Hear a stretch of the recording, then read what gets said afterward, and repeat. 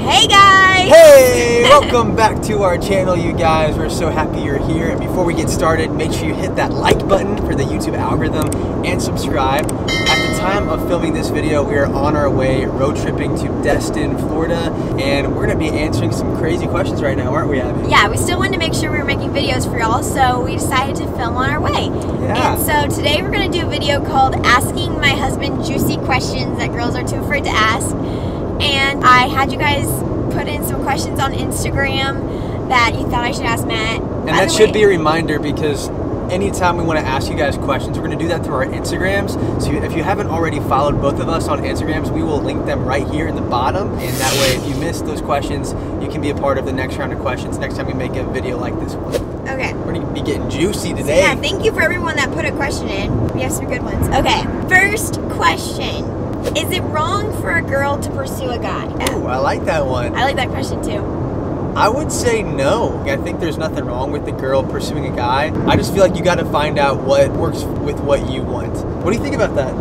I mean, you told me that you wouldn't have liked me if I came on to you. That's first. true. That is true. I do want to say that Abby did not come on to me first. And for me, I probably wouldn't have even asked her out if she would have been really pushy. She literally did not ever disclose that she had a crush on me for... I also didn't like flirt with you. I didn't make an effort to be around you. Honestly took that mystery of like, oh my gosh, does she like me, for me to come on to you more and then end up asking you out.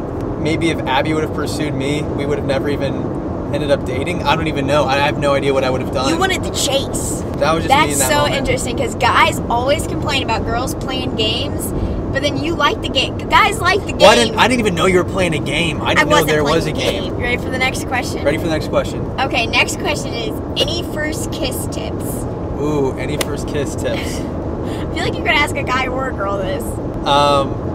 So, honest hour, I straight up watched so many YouTube videos before going on my first date with Abby, because I legit did not know how to kiss, and I really wanted to give her a kiss. And we just gave each other the simplest, sweetest, innocent kiss, and my heart was like, boom, boom, boom, boom. It was our first kiss, like, with each other, but, like, also our first kiss. Like, I'd been dared to kiss. In general, for both of us. I had been dared to, like, kiss people in, like, Truth or Dare and stuff when I was, like, in middle school. I don't really count that. I've never been on a date. What's your tips? But my tips would be, this is hilarious. Don't overthink it. I think, like, overthinking it can be something that really just gets in your head. Like, just... it's not going to be perfect. You're not going to be a master kisser right away. So you just kind of have to go for it. Are you a master kisser now? I'm a master kisser now. We kissed a lot, so now I guess I'm a master kisser. No. You just want to be relaxed, and I know for Abby, she is always on me about my breath smelling bad, which I never get on her because I just don't care if her breath smells bad or not. But like, if someone's kissing you for the first time, you might want to have that's a good tip. Freshly brushed teeth. Fresh breath. Use some mouthwash. Be gentle, like. Yeah. Don't go aggressive on it. Be sweet. Just be sweet, gentle. Make it sweet. The kiss is an expression of your love too, so it's not all about the kiss. What matters too is maybe how you play with her hair and how you brush her hair to the side, and maybe what I did on my first kiss. I saw this on YouTube when I was watching YouTube videos. I like grabbed her chin and brought it up to my lips and was like, mwah. Can I do that right now? You watch it on a YouTube video? No. Matthew, I didn't know you did that because you saw it on a video. Yeah. I was a weird kid, babe. Wow. Okay, next question is, do guys really judge girls based on their height? Oh, that's a good question. I guess to some extent. I actually at first was a little hesitant about Abby because of how short she is compared to me.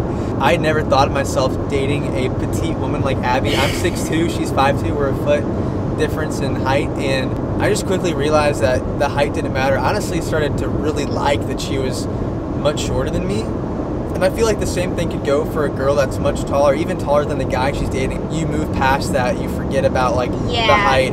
And personally, I just fell in love with the fact that she's a little lady. I think that's a good point to say, like, at first, maybe the height like kind of threw you off. You're like, I don't know if I want. But it's really. But then like later, it just like, your relationship becomes so much more than the superficial thing, so it doesn't really matter later on. Short or tall, it don't matter. What's the most attractive thing a girl could wear? I just love it when Abby wears sweet, beautiful dresses like this, like what she's wearing right now. You like dresses? That is like, wow. Like I'm just like, oh my gosh. I love it when she wears dresses. I've actually gone shopping with Abby on purpose just to get to see her try on different dresses because I just love how beautiful she is and seeing her try on beautiful, sweet, dainty dresses. So next question.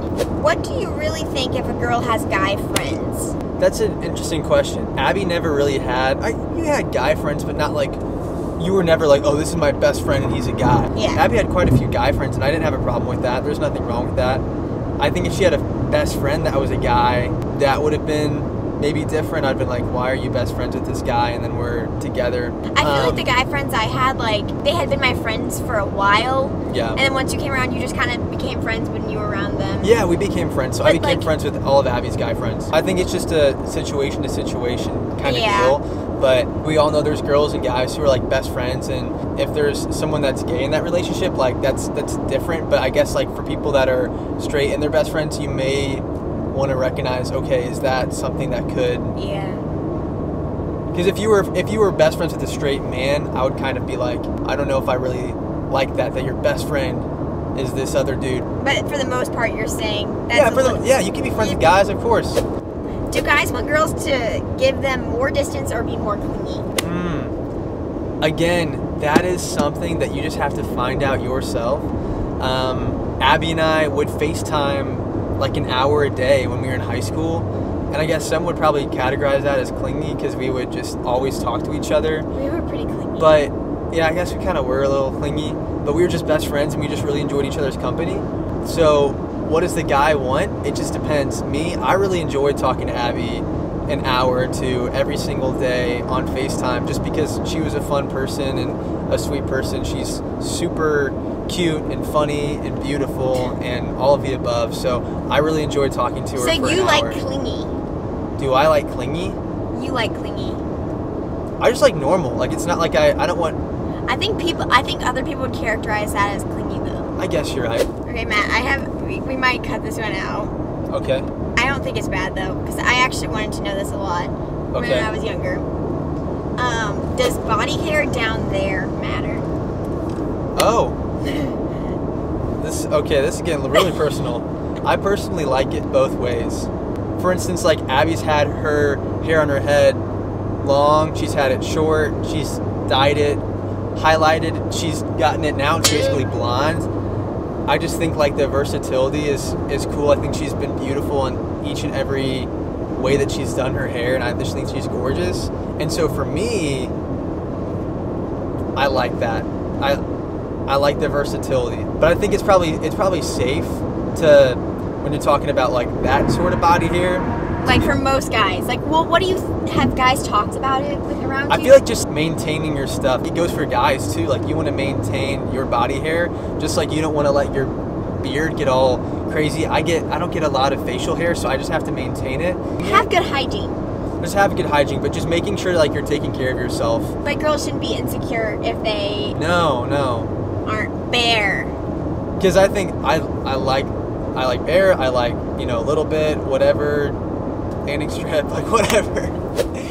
Do boys like when girls pay for themselves at restaurants? That's interesting. We, like all of our dates, I paid for you, and I feel like I'm more old-fashioned, I guess, in the way that I feel the guy should pay for the girl. When we first started dating, you paid. I don't know if I offered to pay. Did I offer to pay? You didn't offer to pay. No. Would it have been good if I offered? I think there's nothing wrong with offering. I think that's fine. So maybe it's better if I would have offered. Also, though, I think there's something to say that, like, if you as the guy wanted to be the one to ask me on the date, then you have to be the one paying for it. Because if you ask someone on a date and then it's like, that's true. Pay for yourself, that's kind of weird. That's like inviting someone over to dinner and asking them to bring the meal. Okay, but would you be offended if you asked me on a date and I was like, hey, I'm paying you for this? I feel like some guys would be like, sweet, I don't have to pay, awesome. That would be you, actually. No, I would say no. Like early on, I'd say no. But if we're 6 months in and you're like, I'm paying for this, I'm like, go right ahead, sweetie pie. Okay, then I'll pay for dinner tonight. Yes, we share the same thing. That's funny, the question about the hair down there, because like, I'm like, man, I like it both ways. Oh yeah, that's a follow-up question to the hair one. It says, do boys care about girls' hairy legs or hairy body in general? Girls, let me tell you, I'm a little hairy, so. Abby's a hairy person. And Matt still likes me. Abby is always like, if she has like a slight amount of hair, she'll be like, no, you can't see it. And I'm like, Abby, like, you're my wife. I really don't care. I think you're beautiful. I don't let it get that. And Abby doesn't let it get that bad. I don't like it. Even in the winter time, no, she's I'm always shaving. And it's funny, like, she's so on top of it. She'll be like, don't touch my leg, it has hair. And I'll be like, no, it doesn't. Like, I can feel like the slightest amount. You can't even see it. I don't like it personally for myself. I don't like it, so that's why I do it. But Abby's on top of it, and personally, I think you wouldn't like it if I grew out like my pits.